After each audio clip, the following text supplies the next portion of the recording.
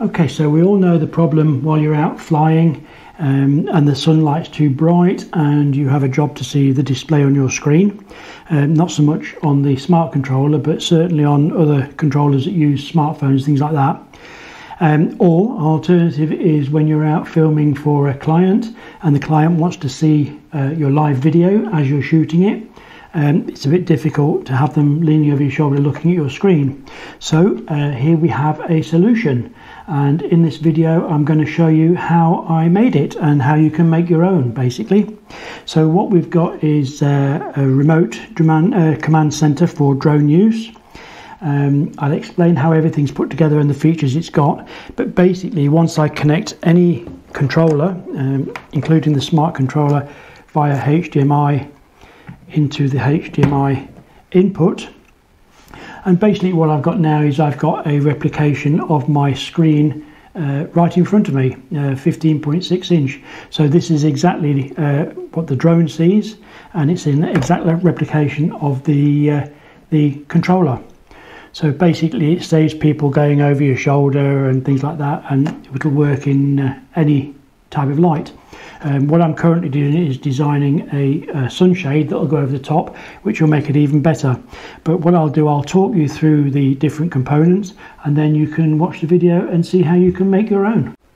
So as I say, here's the smart controller, and that's currently connected to the drone. So HDMI out to the back of there, go straight into the HDMI input on the command center.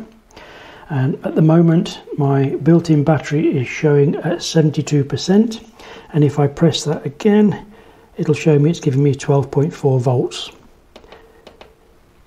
On here we have a USB socket so I can charge the controllers on the go, and another voltmeter there, and that's just basically a 12 volt marine output. And here is the cold shoe adapter so I can mount the Hollyland wireless unit.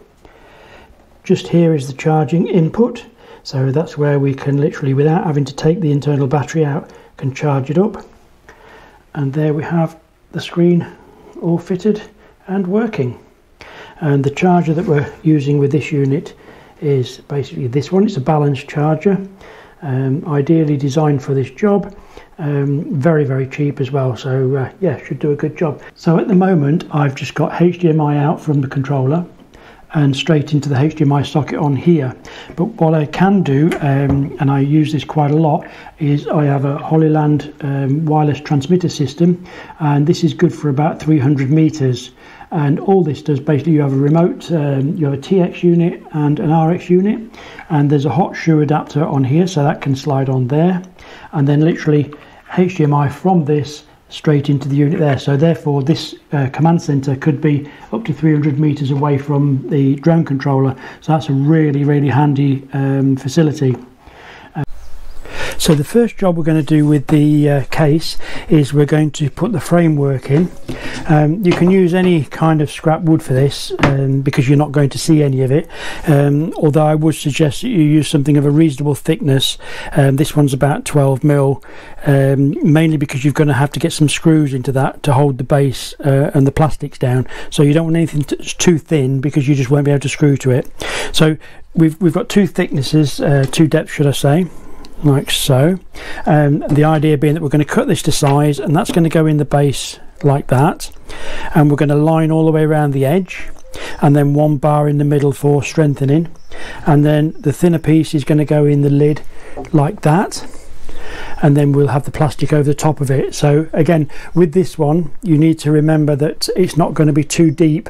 You don't want it sticking out further than the lid, so measure the distance between the top and the front there, and then take away a little bit just to allow for the plastic, because you don't want any of that showing. This is all going to be glued in, and same with the bottom. Now we can't obviously screw it to the lid because we don't want the screw showing on the other side, so you're going to have to use plenty glue. Something like hard as nails or something like that will do the job. It's not going to take a lot of weight, but it doesn't want to come loose once it's all assembled.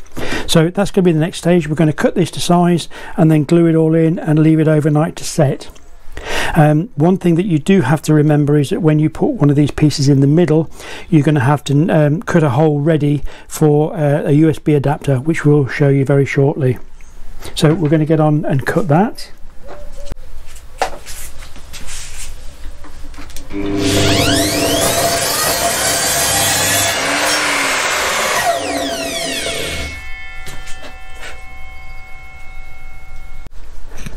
with the framework, we've got our 4 pieces. What you need to do is drill a couple of little pilot holes just in the edges like so, mainly because with it being plywood it does tend to split if you put nails directly into it.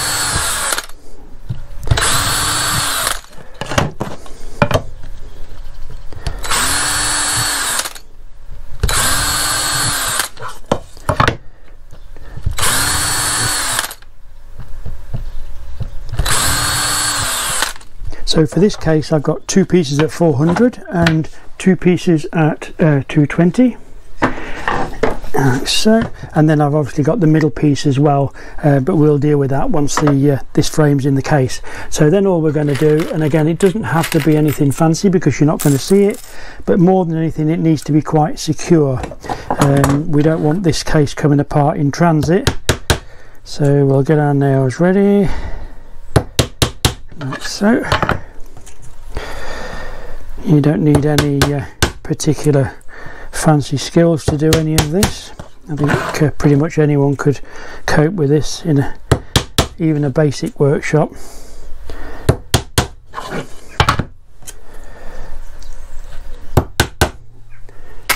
So,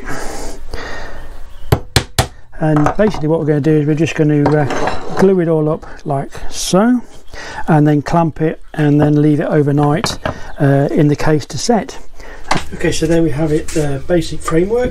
Again, nothing special, pretty solid, and all we're going to do is make sure it's reasonably square, although it's not crucial. Close enough for me. More than anything, you need a nice surface on the top there. You want everything to match. You don't want any bumps and dips in it. So that's just a basic plywood frame, so 220 and 400, and then the middle bit is going to go in there once the case is all together. But again, we're going to have to drill a hole in that to put one of the USB adapters, which you'll see very shortly. So now we're going to put the framework into the case. So with the frame, you can't put too much glue on. I'm just using hard as nails. Doesn't matter how much you put on, the more the better, because what you don't want is you don't want this to come apart in transit. So we've just put a little coating on the bottom bit there to start with, and I'm going to drop it in there. Notice it doesn't go right to the edges, and there's a reason for that, and that's because there's a slight curve on the bottom of the case. So if you go right to the edge, it won't sit tight. So that's basically in place, and then what I'm going to do, I'm going to run the glue gun around the bottom and give it loads of extra glue, and then just leave it overnight to set before we move on to the next step. Okay, so you can see there that I've got the base in, and I've put loads and loads of glue in there. It doesn't look very nice, but it doesn't matter because we're not going to see it. So the more glue you get in, then the better it's going to be. We want that to be absolutely solid, so even a knock and it won't come loose, and it'll last you for years. So there we go, we've got the base all glued in place, and the top frame is now in place, all glued in. I'm just going to run a bit more glue around the edge, and then we're going to walk away and leave that until tomorrow, and then it'll be nice and solid. So following morning, and everything's set nicely. So there's the framework in for the lid, and in the bottom the framework's solid, all glued in. Again, as I say, it looks a bit messy, but don't worry about that because none of that is visible once we put the plastic on the top. The main thing is to get as much glue as you possibly can in so it's solid and never moves. And what I've done, I've divided it into 2 sections, and the middle piece has been put in now, and we've drilled 2 holes. The first hole is to take the USB socket, and the second one is just to pass cables through, because we're going to put the battery in one side and then all the other controls will be in the other side. So we need to remember to do that before we actually glue the middle panel in. So next stage is to start cutting the plastic top, and I'll show you how we do that. So the plastic we're going to use, it's an ABS material, really good quality, and it's got a bit of a pattern on it there, but it's 3mm thick. Okay, so we don't want to go too thin because it just won't be strong enough. Then we don't want to go too thick, so this is about right. 3mm is perfect, and this comes in one big sheet, so out of this piece we'll get the top and the bottom bit. And what we do is, to make sure we get it right, because you only get one go at this, I make a template up. This is one I've started, and this is just a hardboard template. And what we can do is we cut it to the right size. We get the radius correct for the corners, so this case takes about a 30mm radius. And then what we can do, you see, we can try it in the case before we actually cut the plastic, so say you only get one go. We've got a hole there cut ready. That's a 20mm cut hole, and that's basically to take the power switch, the on-off switch, so we'll wire that in at some point. So next thing we're going to do is cut the holes for the USB sockets, and we'll show you how we do that. In the meantime, I'll just show you that we've got this about right. So this will basically just go in like so. There we go, and it's a nice tight fit. So you'll never get it exactly right around the edge, but that's not too important, as long as you know it's a good fit. And it should technically be the same for the top. There we go. So the top, actually, if you look at that, it's slightly larger, so when we cut that piece I'll allow a little bit of extra for that one. So the battery that I'm using in this is 12 volt 7 amp hour, so that's plenty to power this screen for some considerable time.